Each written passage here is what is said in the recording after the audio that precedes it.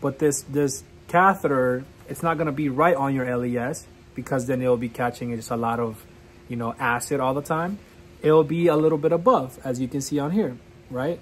You can see that it's a little bit above. That's where like the end, the tip would be of the catheter measuring your acid. So if you are refluxing the acid, it, you know, it can tell that it's coming up a little bit higher than just your LES that's going into your esophagus, right? So and some of the things that obviously that causes, like for example, the acid, heartburn, chest pain, regurgitations, hoarseness, coughing, asthma, strictures, I mean, a difficulty swallowing, right?